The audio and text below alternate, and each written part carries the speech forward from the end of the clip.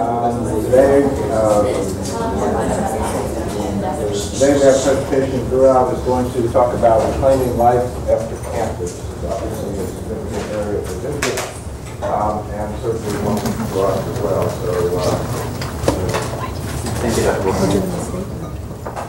Can you guys hear me? All right, so we'll get started. As Dr. Booking mentioned, this is going to be my area of interest, and I'm basically going to talk about the long-term complications of cancer therapy. What problems can you expect in the survivors, and what are the morbidities that come along with it? Starting with the disclosure slide, I have no disclosures. And my objectives are, I'll talk about the trends in incidence and survivorship, data on most of the common cancers in childhood and adolescence. Then I'll give you an overview of the long-term effects of cancer therapy in the survivors. And then there are some guidelines for primary care physicians on surveillance and the management of these long-term effects. Okay, starting with the latest trends in the childhood cancer, it has been estimated that each year there are about 16,000 new cancer diagnoses in the United States. So putting that into perspective, that means each day about 43 kids are diagnosed with cancer. In recent years, we have seen improved trends in survival, but still 12% of these kids won't make it. And cancer, it doesn't differentiate between what race you are, if you're rich or poor, it just happens. I know sometimes it's bad genes, sometimes it's just pure bad luck.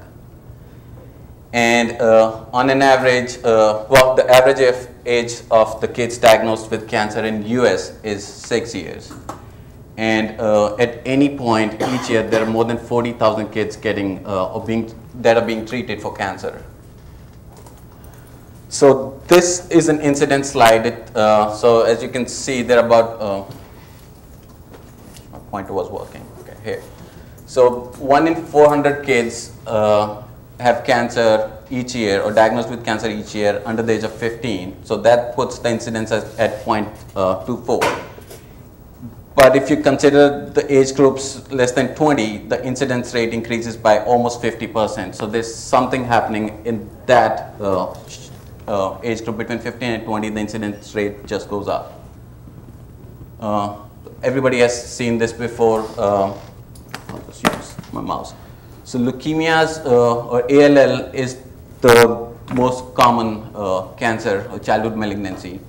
And if you look at all leukemias and lymphomas, they make up to 40% of total childhood cancers. Include brain tumors in that brings the number at 60%. So your leukemias and brain tumors, they're almost 2/3 of total cancers that you see in this population. Again, I said ALL is the most common cancer in childhood, but if you look at the distribution, ages 0 to 14 and 15 to 19, the distribution changes dramatically. So in younger kids, you'll see a lot of ALL followed by brain tumors, and neuroblastoma is also common. But if you go to this age group, 15 to 19, mostly Hodgkin's lymphoma, that's the bulk of the cancer you'll see in that age group. Followed by thyroid cancers, which we don't see a whole lot of here. But when you're seeing adolescents, you should keep in mind that these are the cancers that can happen different from leukemias. Again, leukemias are still common. You should also think about your germ cell tumors, testicular tumors, and ovarian tumors in this age group. This is a slide that shows the survivorship trends, and it practically mirrors the incidence trend. ALL is the most common tumor, followed by brain tumors, and that's what you see among survivors. Most of your survivors are in these two age groups. You can read here there are about 400,000 survivors of childhood cancer in US right now. And it didn't used to be a problem when there were not very many kids surviving, but we're getting more and more of kids surviving these tumors, and that's why this is a topic that needs more attention, because these are the kids that will go into adulthood and face all these problems. again, if you divide the incidence by age and by sex, boys seem to have more cancers than girls. There's not a lot of difference between boys and girls in the adolescents. However, if you look at mortality, especially in the adolescent age group, it looks like the mortality rates are higher among boys compared to girls. Not much difference in younger age groups. And that reflects in your survivorship trends. Less boys are surviving compared to girls in the adolescent age group. Okay, so this is a slide showing the trends in pediatric cancers, and they've looked over about 30 years from 35 years, 1975 to 2010. And there's a sharp rise in incidence in your ALL and brain tumors. Now, part of this is because we have better diagnostic techniques. We're using more MRIs, we've got more molecular diagnostic techniques, so we were able to recognize these tumors better and early. Interestingly, your Hodgkin lymphoma has declined in incidence, whereas your non-Hodgkin's has gone up. And if you look at these bottom 4 lines, ovarian, retinal blastoma, Wilms, and rhabdomyosarcoma, they're pretty much a flat line. So their incidence hasn't changed much. Luckily for us, even though some of the cancers, the incidence rate has increased, most of the survival has increased in most of these, or all of these cancer groups. And we'll talk about survival in the next slide.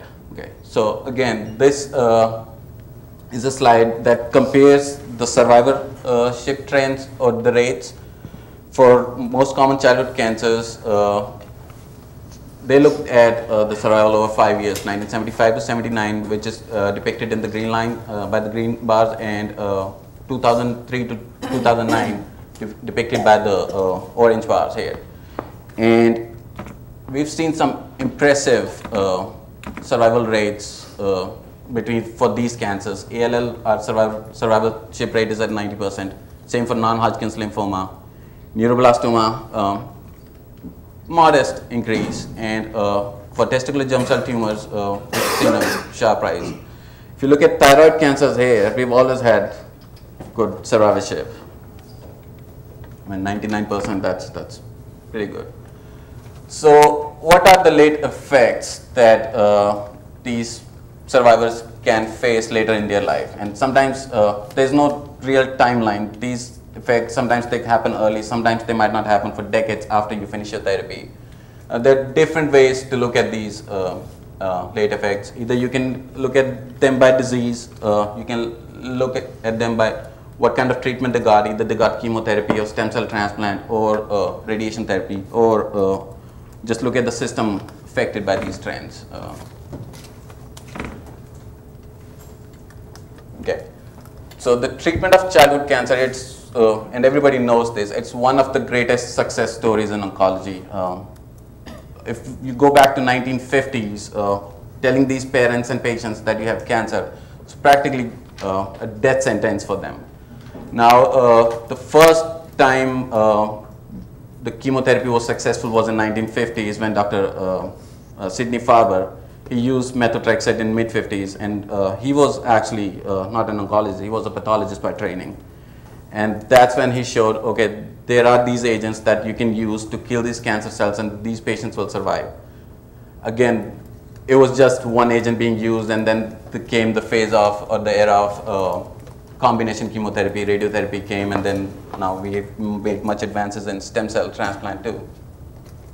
Now, even though we've seen all these increased survival rates, there are a lot of problems that come with these survival rates, and all these, as I said, morbidities associated with it, they have been called late effects.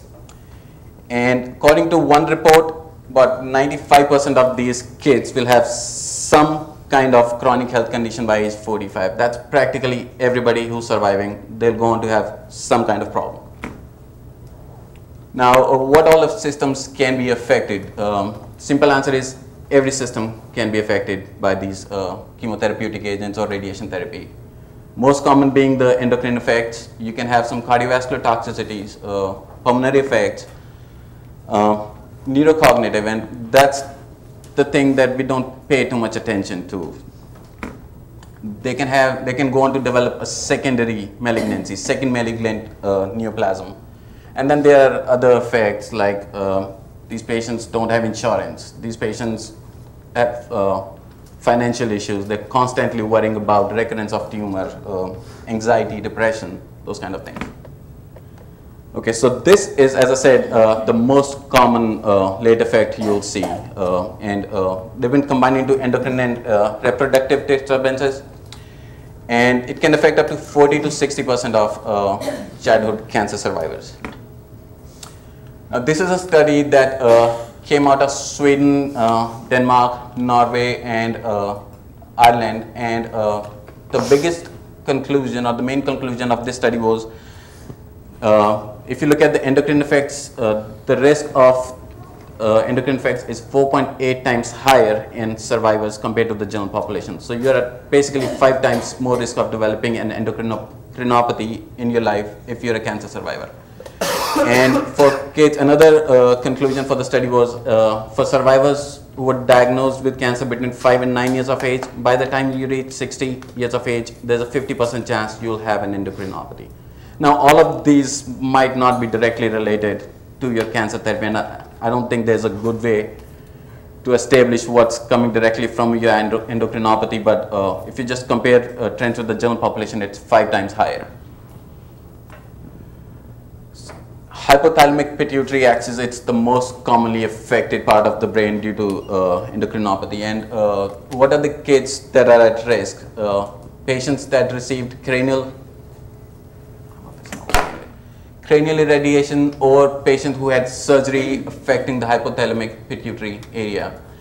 And it can affect all the hormones that are being secreted by hypothalamus and pituitary. And some of our residents interns relate to this because we have some patients that come with these chronic issues. Now, radiation dose. So how much radiation is too much?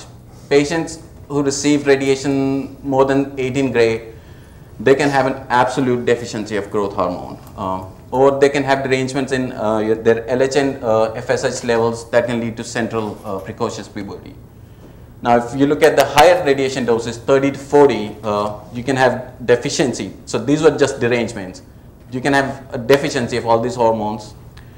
Now, for ADH deficiency, there are certain tumors that have a predilection for this part of the brain: histiocytosis, geminomas, or if you have surgical trauma to the brain. Now, the risk of pituitary dysfunction, it's both time and dose dependent. The higher the dose, the more chance you'll develop these. And it may not be apparent until several years after the treatment is done. Growth hormone, any radiation more than 18 gray can put you at risk for absolute growth hormone deficiency. And as I said, all the brain tumors that are located near hypothalamus or pituitary, especially craniopharyngiomas, and the surgical trauma that's caused post-resection. Now, this is an older study. This was originally published in 1980, and this is a reprint from the original publication. So what these authors did, they looked at the kids that received growth hormone. So there are, if you look closely, there are 2 solid circles. The first solid circle is when the growth hormone therapy was initiated, and the second solid circle is when the growth hormone therapy ended. And when these kids were followed up, these were all girls that received irradiation to the brain. And they found that your final height, you were still far below the growth chart. So even though you got growth hormone therapy, it did not help your final height. And they gave several reasons why this happened. The first reason was irradiation also puts you at risk for precocious puberty. So there's early maturation of your epiphysis, so early skeletal maturation. And these were early studies. There was no definite dose set for growth hormone therapy back then. And some authors mentioned, authors also mentioned that the time of initiation was too late. So it has been shown in several studies, even though if you treat with growth hormone, the response you see is not the same as if you would treat a child with idiopathic growth hormone deficiency. So what are the recommendations for primary care providers? So all of these kids, ideally these kids should go to a long-term follow-up clinic, but due to dearth of resources, transportation issues, and all these centers are in bigger cities, so a lot of these patients will be seeing their primary care providers. So primary care providers should keep a close eye on the linear growth of these kids, especially after completion of therapy. And if at any time you suspect growth hormone deficiency, you should refer these kids to an endocrinologist. The endocrinologist will perform 2 different growth hormone stimulation tests using 2 different pharmacologic agents. It has to be, and if the kids fail those, there's a diagnosis of growth hormone deficiency established.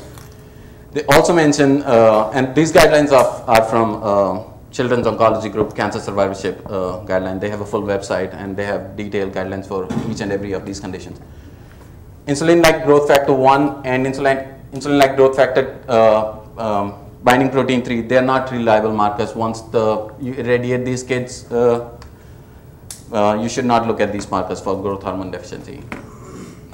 Now for management, there should be a comprehensive consultation. The oncologist, parents, a child psychologist, and an endocrinologist should sit together, and they should weigh the risk and benefits of this growth hormone therapy.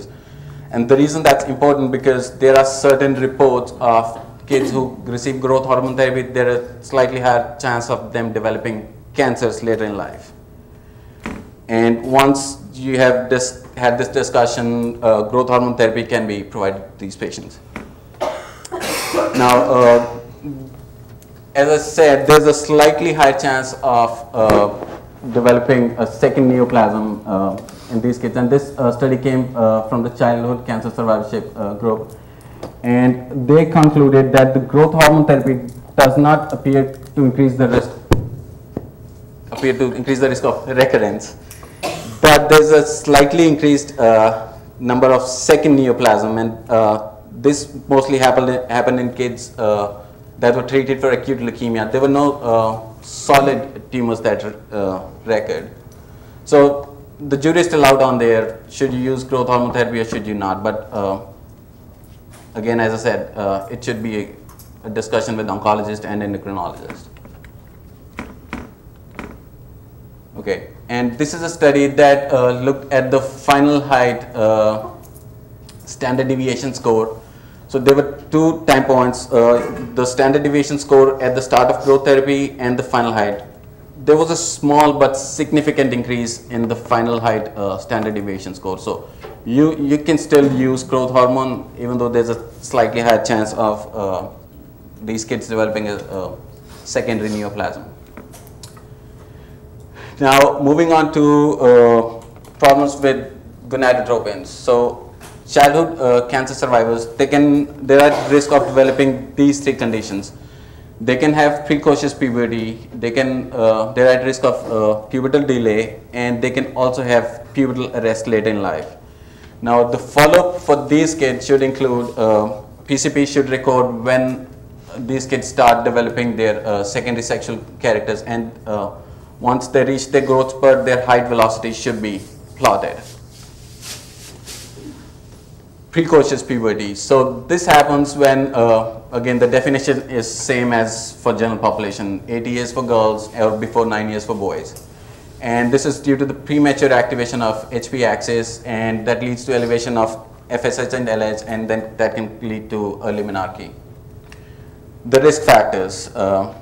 So the cranial radiation at dose of more than 18 gray, and we'll see the difference between precocious puberty and pubertal delay. The radiation dose changes. Any tumors of the hypothalamic pituitary region, radiation to the hypothalamus, younger age at the diagnosis, females, and if you're obese, you have a high risk of developing precocious puberty. When to refer these kids? Any evidence of early development of secondary sexual characters, you should refer these kids to an endocrinologist. As I said, look at the tempo of the pubertal development. When you see the growth velocity is going too fast, you should send these patients to an endocrinologist. Now, PCPs should obtain FSH, LH, and the wrist X-rays to look for the skeletal maturity. For boys, get an early morning testosterone level, and for girls, get estrogen level and also get a pelvic ultrasound. Now, if there are any abnormalities, a prompt referral should be made, or if the primary care provider is not comfortable evaluating these kids, just send them to an endocrinologist. Treatment is the same as for any precocious puberty, Lupron or any long-acting gonadotropin hormone-releasing agonist. Now, delayed puberty. So, the definition for delayed puberty is any lack of breast development in girls and testicular enlargement in boys at an age that's 2 standard deviations later than average for that group. 13 for boys and 13 for girls and 14 for boys. Now, risk factors. So, look at the radiation dose here. So, if you're using lesser radiation puts you at risk for precocious puberty, higher radiation puts you at risk for delayed puberty. Workup for these kids, again, your FSH, LH, your testosterone and estrogen levels. The diagnosis is established by when you have low levels of testosterone and estrogen in presence of normal or low gonadotropin levels. Pay attention, your gonadotropin levels don't have to be low, they can be normal. Also look for a systemic cause, get a prolactin level, get your thyroid function studies, get a CBC, CMP and ESR. Now, hypogonadotropic hypogonadism. This is a condition that you can see in kids that have already reached their sexual maturity. So, pubertal delay and precocious puberty are not the case that you have to worry about. And in males, it can be difficult to diagnose because their only symptoms could be just reduced energy or stamina, loss of libido, but females can have menstrual irregularities. Again, radiation dose more than 30 gray. For males, no matter what, if they have symptoms or not, just these patients need to have a yearly testosterone level regardless of symptoms. For females, get a baseline evaluation of FSH, LH and estrogen, and if later on in their life they develop symptoms, they need further evaluation. Moving on to thyroid disorders. Cancer survivors, they're at risk for a lot of thyroid conditions, primarily central and primary hypothyroidism, but they can also develop hyperthyroidism. It's kind of low on the list. These thyroid neoplasms, they are part of your second malignancies that these kids can develop. For the same risk factors, surgery or high dose radiation to your hypothalamic pituitary area, and up to 10% of patients that are treated with high dose radiation, this is more than 30 or 40 gray, will develop central hypothyroidism. Now, lower doses of radiation and chemotherapy, they don't put you at risk. So if you receive low doses, just think about your growth hormone deficiency. But if your radiation dose is high, worry about all these conditions. Now, screening for these kids, annual screening. So all the kids should receive who received high dose radiation, of course, they should undergo thyroid function studies. This includes your TSH and free T4. And the condition is usually diagnosed when you have a low free T4 with a lower normal TSH concentration. Rarely your TSH level can be elevated. And as for any case of hypothyroidism, these kids will need lifelong hormone replacement. Now, primary hypothyroidism. This happens when you receive a radiation to your neck or mantle area for Hodgkin's or any condition, or if you receive your craniospinal or a total body radiation. Another factors that put you at risk are your tyrosine kinase inhibitors, your Gleevec. We use Gleevec for a lot of CML therapy, but that's a risk factor. And use of your iodine radio-labeled agents. Females, older age at diagnosis, this is probably one of the only conditions that puts you at risk when you're older. It's usually all conditions when you're diagnosed early, you're at more risk. For these kids, get a yearly TSH level. You don't have to get T4 level unless your TSH is deranged. And Same as for central hypothyroidism, lifelong hormone replacement. Hypothyroidism, as I said, this is much less common compared to your primary and central hypothyroidism. It has been reported in patients of Hodgkin's lymphoma that were treated with the high radiation dose, survivors of ALL that received a radiation dose of more than 15, and stem cell transplant recipients. This is due to the transfer of abnormal clones of T or B cells from donor to recipient, pretty much like a gross graft versus host reaction. No screen retaining is needed unless patient is symptomatic or if there are clinical indications. Central diabetes insipidus, any tumor of your hypothalamic or posterior pituitary puts you at risk. It's quite rare. Surgical trauma is also a risk factor.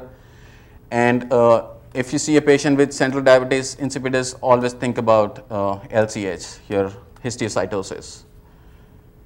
Now, these patients, when they present with you, they can have polyuria, polydipsia, and these symptoms, they can overlap between diabetes insipidus and diabetes mellitus. So when you screen for these patients, you have to screen for both conditions, insipidus and diabetes mellitus.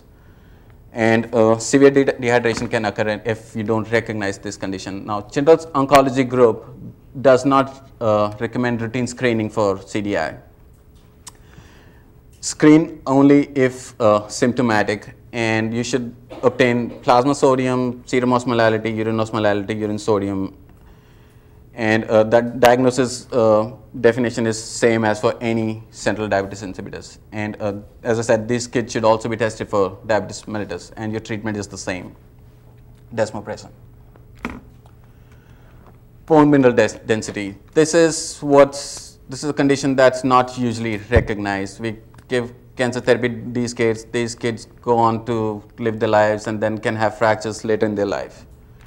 The risk factors are bone tumors, of course, when you have malignant infiltration of the bone, your chemotherapy agents that interfere with the bone metabolism, especially your glucocorticoids.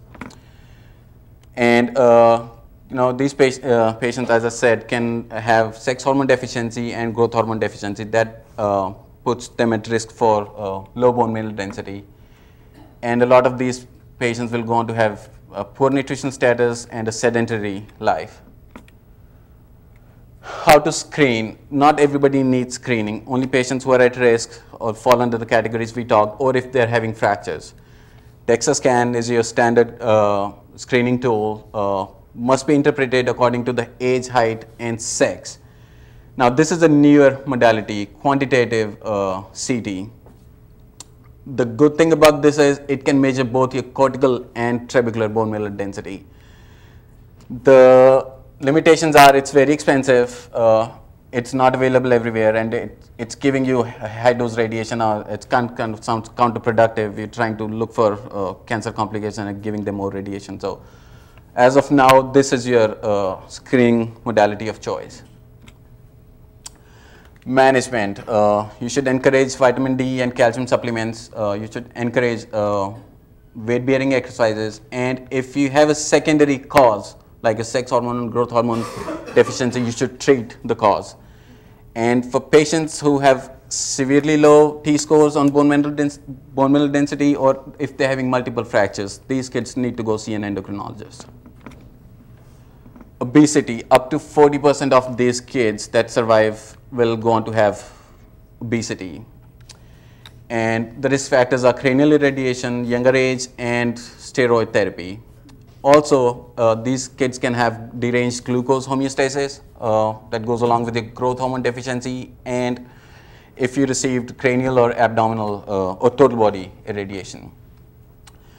Now, this is a study that looked at the BMI scores for these kids. They looked at 3 time points: at the time of diagnosis, at the time when they finished the therapy, and at the time when they reached their final height. And they looked at the radiation dose, 18 and 24 gray. It's a dose dependent response. The higher the dose of radiation you receive, the more chances of you having a higher BMI at the end of therapy and once you finish your once you reach your final height.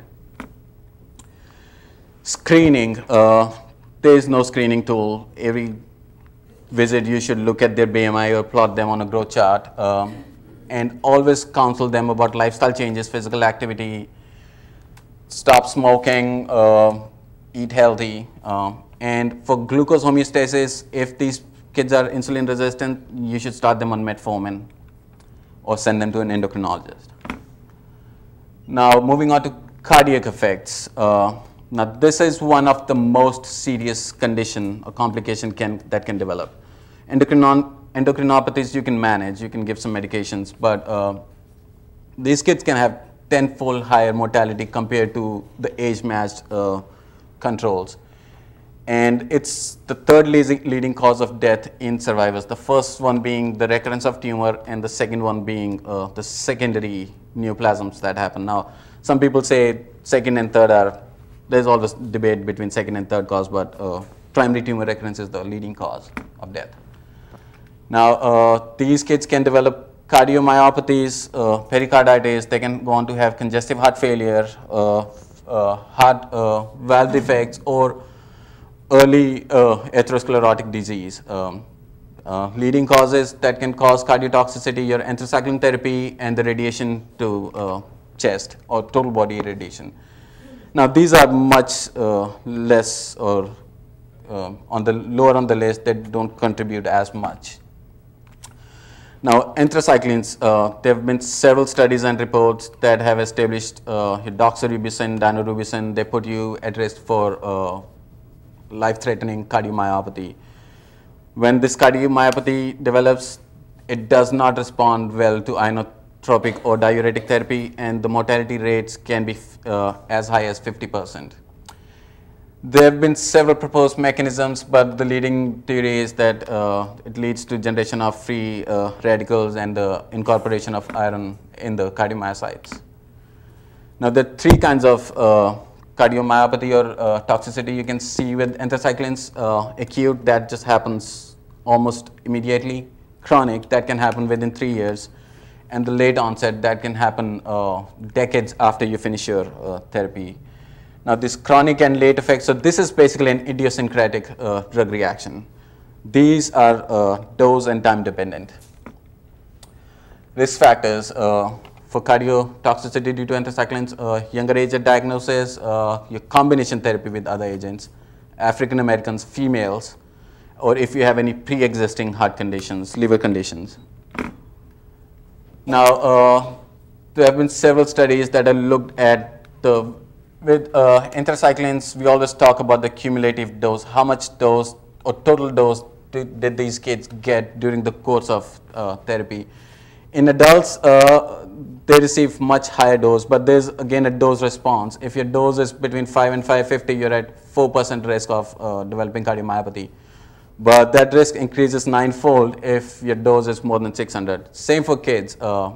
Less than 300 or more than 300, you have 11-fold higher risk of developing cardiomyopathy. Again, looking at, so this is epirubicin, and if you can see around dose of 1200, there's a 50% of chance of you developing cardiomyopathy, and it's a dose-dependent response. Now, moving on to effects due to radiation, but 5% of patients that received radiation for Hodgkin's lymphoma, they went on to develop a symptomatic heart condition within 10 years. And radiation can cause constrictive pericarditis. You're at much more high risk of developing a valve disease or coronary artery disease if you received radiation compared to if you received anthracycline therapy. Now, again, radiation puts you at risk for developing early coronary artery disease, and also it happens in kids that have pre-existing risks for developing it. Now this is a slide looking at your risk of developing myocardial infarctions for patients who received radiotherapy for Hodgkin's disease. So if you look at females versus males, your relative risk is higher in males of developing acute myocarditis. It's 5.3 times compared to the general population though. And with radiation alone, they have 5-fold higher risk, and if you receive radiation with chemotherapy, you're at 10-fold higher risk. So it's a cumulative effect, dose and combination therapy. Now, the type of cardiomyopathy that you'll see with radiation therapy, it causes myocardial fibrosis, so you're more likely to develop restrictive heart disease that puts you at a diastolic heart failure risk. With anthracyclines, you're actually more risk of developing systolic heart failure. Again, the clinical heart failure is rare, but it's a progressive effect. Later in life, you can go on to have clinical heart failure. Now, this study, they looked at echocardiographic parameters of diastolic heart failure, and so they say the end diastolic mass and end diastolic dimension, these were the risk factors that put you at risk of developing diastolic heart failure, and these were significantly increased in survivors of Hodgkin's lymphoma that received high-dose radiation to the chest and mediastinum. Now, pericardium is the most affected part of the heart after you have received radiation. About 20 to 40% of these patients can go on to develop pericarditis. And diagnosis is same as in general population. You get an EKG, you'll see your diffuse ST and T wave changes, you'll see your electrical alternates, you have decreased voltages, and on an echocardiogram you can see pericardial thickening or pericardial effusion. It's a dose-dependent response. If the higher the dose, and the numbers in parentheses are the percent of patients that develop pericarditis. So if you receive the highest dose, there's a 50% of these patients will develop pericarditis. And again, it can happen almost instantly, or it can happen several years after you received your radiation therapy. Now, how do you monitor for these cardiovascular effects? And you need to monitor because of the frequency. A lot of patients are going to get it, and the severity of the disease. This is one of the most serious problems that these kids can develop. Now, but the guidelines are difficult to establish because the number of survivors that go on to develop these effects is not very many, and there have not been a lot of studies that have been done to evaluate the impact of these screening guidelines. But once you finish your therapy, yearly visits should be set up with PCP, and during these yearly visits, PCP should focus on these questions. Ask about dyspnea, ask if you have palpitations, chest pain, or you get short of breath with activity. If any of these is a yes, an immediate EKG and echocardiogram is warranted. Now, for kids that were exposed to cardiotoxic agents, finish your therapy, you should always get a baseline cardiac evaluation, EKG for all the patients, or patients who received anthracyclines, they can get either an echocardiogram or a radionucleotide or a nuclear scan. Patients who received radiotherapy, they need an echocardiogram and an EKG and echocardiogram. Don't get a radionuclear study because radionuclear study it cannot find the structural defects. And if you see prolonged QTC, send them to a cardiologist.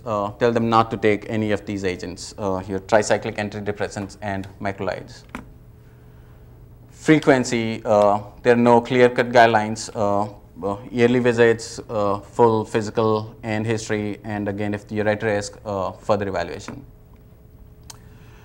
Now, so once these kids graduate from the oncology clinics, they're given a treatment summary that summarizes how much dose of radiation or therapy you received, and PCPs should go by that dosing. If your dose was less than 250, and if you're less than 5 years of age, you need an echocardiogram every 10 years for anthracycline therapy. For kids who received less than 30 gray radiation, these kids need an echocardiogram every 5 years. But for higher dosages, it's 1 to 2 year follow-up checks. It's the same summary, basically outlines the risks you have with these agents and the follow-up guidelines that I just talked about. For conclusions, you should always assess the individualized risk for cardiovascular diseases in these patients. Assess for the risk factors. If you have pre-existing risk factors, you're at high risk. Obtain a detailed review of symptoms every year. Focus on your cardiac review of systems and monitor the cardiac function periodically, or you can go back to your COG guidelines and check how often do these kids need a follow-up. Always counsel about your healthy heart habits. Pulmonary effects in these kids. Several studies have been done that have established kids who receive certain chemotherapeutic agents or radiation are at a risk for developing pulmonary dysfunction later in their life.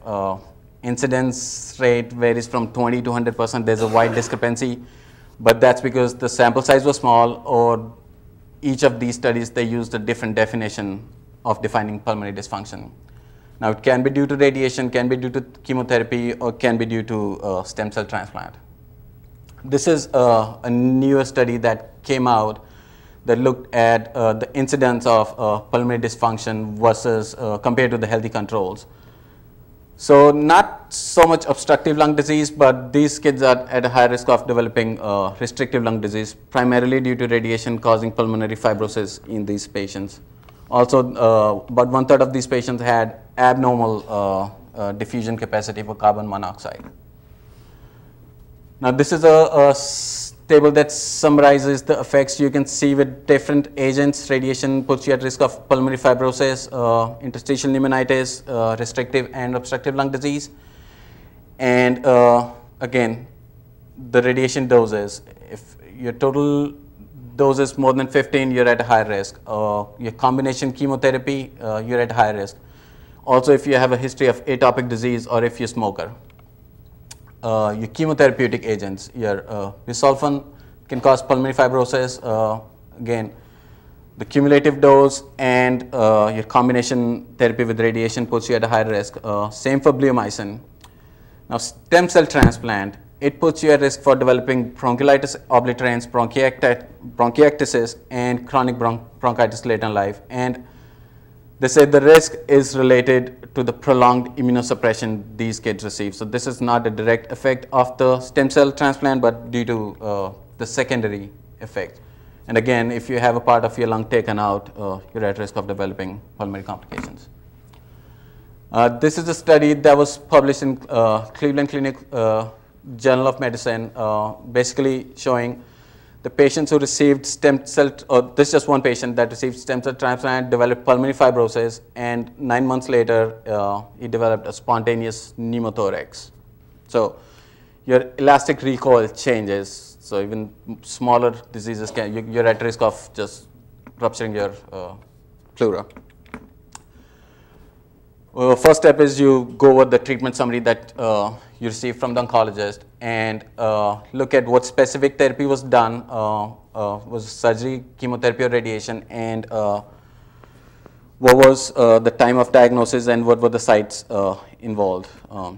So as for cardiac toxicities, every yearly visit you should focus on chronic cough, if you have a fever, if you have shortness of breath.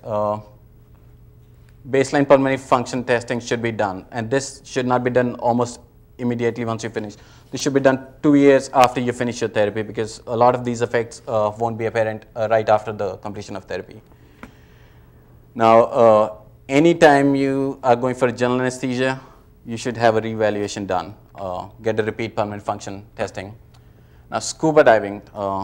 It's kind of interesting. They had a section on scuba diving, but apparently there are a lot of people who want to scuba dive. They're cancer survivors. They have to be cleared by a pulmonologist.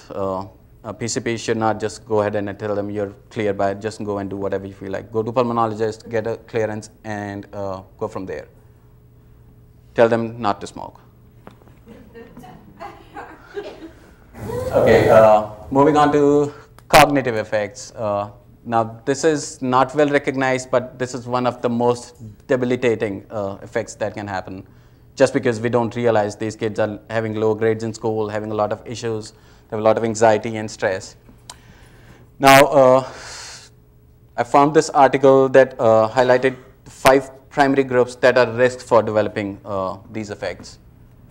Any kid that has a tumor of CNS, all kids with leukemia and non-Hodgkin's that received radiation or intrathecal therapy, all tumors of the face, head, face, eye, and skull that received external beam radiation, children who had total body irradiation or myeloablative chemotherapy in preparation for a stem cell transplant, and kids who were diagnosed early and they spent a lot of time in the hospital for their therapy, they missed a lot of school, so they're also at risk for developing neurocognitive effects.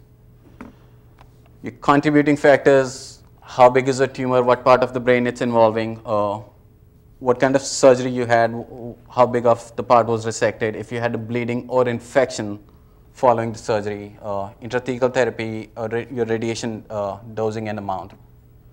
Okay, not all survivors will experience these effects. There is no way you can predict which one of these will go on to have these. So, and they might not be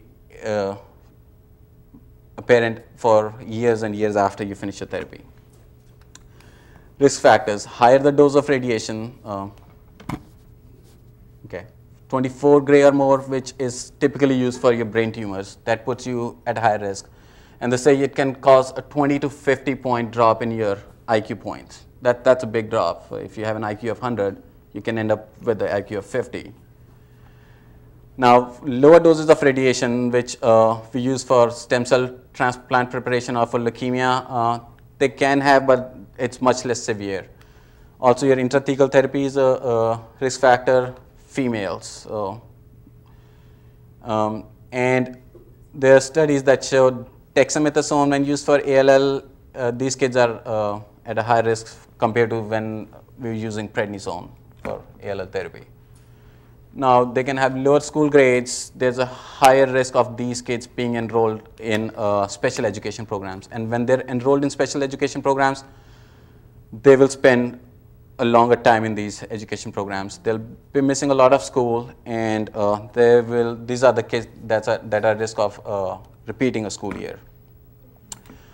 So if we pay attention to special education and learning disability, it's the younger age, you're at a higher risk, and the higher the dose of radiation, you're at a high risk of being enrolled in a special education program. Same for the learning disability. Younger age at diagnosis or the higher dose puts you at higher risk. Okay, what are the recommendations for these kids from PCP? Any survivor who's at risk of developing these long-term effects should be evaluated by a child psychologist upon entry into a long-term follow-up. Kids who are not going to a long-term follow-up, their PCP should refer them to a child psychologist. Now, these kids should undergo testing for their IQ measurement, their school-based skills, and their information processing skills. Even if these tests are normal, these parents and teachers should be vigilant because these are the common problems that these kids can develop. They can have spelling, math problem, ADHD is common in these kids, and basically anything and everything in school. Okay, so PCP should request, if these effects are recognized, PCP should write to the school for special accommodations. Kids should be seated in the front of the class. The teacher should try to minimize the amount of written work because of the handwriting problems. Math problems, they should be allowed to use a calculator. Test modifications, assignment of a classroom aid. And just because there's a problem with concentration, these kids should be allowed tape-recorded lectures or textbooks. Now, second malignant neoplasms. Again, this is second or third most common cause of death in the survivors. And factors that contribute to your second malignant neoplasm, they include what was your primary diagnosis? what kind of therapy you received, what was the time from the initial diagnosis, and your genetic predisposition to go on to have second cancers in life. The cumulative risk of developing a second cancer, it's about 3 to 10% within 20 years from completion of therapy. It's 5 to 20 times higher than what you would expect in general population. Now, radiation is associated with development of thyroid cancer, breast cancer, and skin cancers, and solid neoplasms. And your alkylating agents, they put you at risk for developing leukemias later in life, primarily AMLs. Now, children that are treated for ALL, about 10% of those have this enzyme deficiency, and that places them at risk for developing a second leukemia or second cancer. And the survivors of inherited form of retinal blastoma, 1 out of 2 survivors will go on to develop a second cancer, and mostly they're at risk for developing bone cancers. Again, if you have one of these genetic conditions, there's a high chance that you'll develop a second cancer in life. This is a slide that just shows any secondary neoplasm and malignant neoplasm. So if you just look at Hodgkin's lymphoma, 40% of these kids will go on to develop a second cancer later in life after they finish their therapy. In general, risk is somewhere between 5 to 10% for the rest of the malignancies, and it usually happens within first 20 years. The same thing, usually median time is between 5 to 20 years, and the number observed are always higher than the number expected. So just be vigilant if these kids come in with weird symptoms.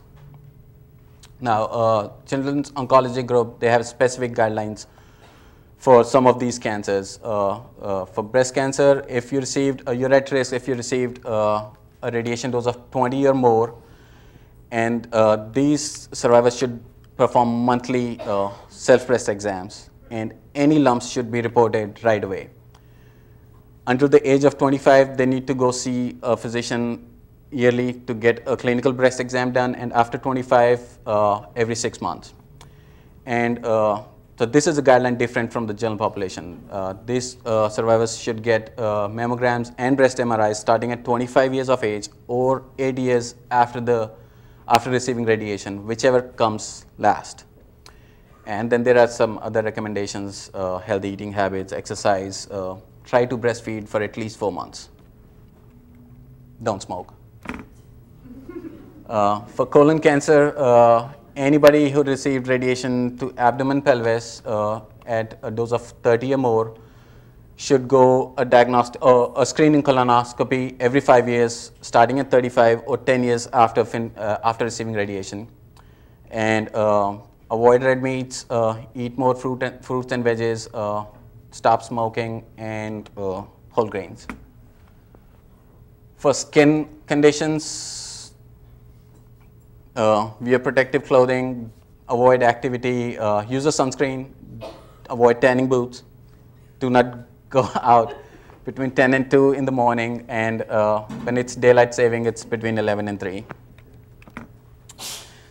To summarize, the number of long-term adult survivors is increasing, and with that comes a lot of problems that were not earlier recognized. And more than 2/3 of these patients will go on to have a chronic health problem resulting from the cancer therapy.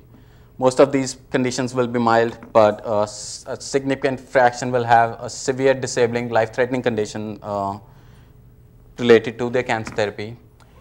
Ideally, all survivors should go to a specialized late effects clinic and be evaluated by an oncology team with a psychologist, but that's not always possible. So for PCPs, they should always remain vigilant about the potential long-term effects and seek additional help when needed.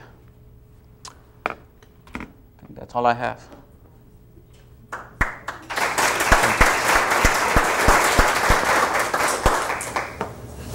Thank you. That was a really very nice review and summary, and gives us a lot of information about what we need to be looking forward to for treatment. Any quick questions? Dr. Coop? That was a very nice, comprehensive presentation. With so many physical, intellectual potential problems, can you elaborate some aspects of psychosocial behavioral issues in the long-term survival? So I just talked about the neurocognitive effects. I really didn't get a lot into the psychosocial effects, but these kids, I think as I mentioned earlier, just briefly, higher risk of developing anxiety problems, ADHDs, higher risk of developing post-traumatic stress disorder. These kids are, or these kids that once they go to adulthood, they're always worried about the recurrence. Financial issues, these patients cannot find insurance easily. So there's a whole plethora of problems that, especially the psychosocials, that we actually frequently miss, but I don't think there's an easy fix to it. These kids are going to have long-term psychological issues, difficult to integrate into society for these patients. For the PCP following these patients, are the hematologists, oncologists, are y'all going to be doing the labs and the EKGs and the echoes, or will you need to be doing that? Depends where these kids are being followed up. So if they're in a bigger center that has a long-term, so a lot of these bigger programs have survivorship programs, like teams and teams dedicated for these issues. But if you're in a remote area in a smaller clinic and you don't have ready access to an oncologist, PCPs should get started and then send them over. Like EKGs, yearly EKGs, PCPs can do it. If you're screening for precocious puberty, that workup can be done outpatient and then send them to an endocrinologist. So for me, one thing which Gaurav focused on was history and physical. I'm trying to tell the students about a good history, a good physical will diagnose 70–80% of problems. So I remember a case when I was a resident. Mom says, well, my kid now can't climb up one flight of stairs when he used to be able, and he was in full heart failure. So just as simple as listening to mom, taking history, and then either finding a center or you'll do the initial workup and then refer them.